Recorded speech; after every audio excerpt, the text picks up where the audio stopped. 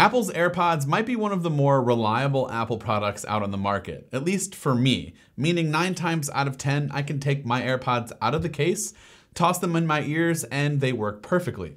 Unfortunately, no product is actually perfect, and so some users have reported connectivity issues with their AirPods, more specifically, a particularly irritating problem that can sometimes occur when one AirPod drops the connection intermittently or stops working altogether for no reason. So if you've been hit by this bug, don't freak out. Here are a few simple steps to hopefully help you resolve the issue. Before we get started, be sure to subscribe and hit the bell to get notifications whenever we share a video. So first, open up the Settings app on your iOS device and then head into the Bluetooth settings menu. Next to your AirPods name in the list of devices, you'll see an eye icon.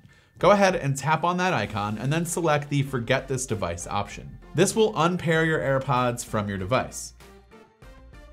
Next, place both AirPods back into the charging case and then find the small button on the back of the case. Now open up the lid, press and hold that button on the back of the charging case for around 15 seconds. If you're using a first generation AirPods charging case, the one without the wireless charging capabilities, the case's internal light between the AirPods will flash white and then amber, indicating that the AirPods have been completely reset.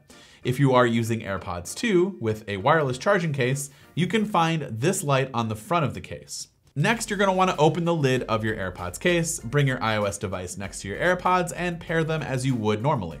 This should solve the issue. But if for some reason, if it does not, you can try heading into Settings, General, Reset, and then select Reset Network Settings, and then repeat the steps that I just mentioned in a last-ditch sort of effort. And that's it. Hopefully a hard reset of your AirPods and then repairing them back to your device has fixed the connectivity issue, and you'll be able to enjoy both your AirPods in at the same time again. So go ahead and let me know in the comment section down below if this method worked out for you, or if you found an alternative method to help with this issue. This has been Dan with MacRumors. Thanks so much for watching, and I hope to see you around in the next video.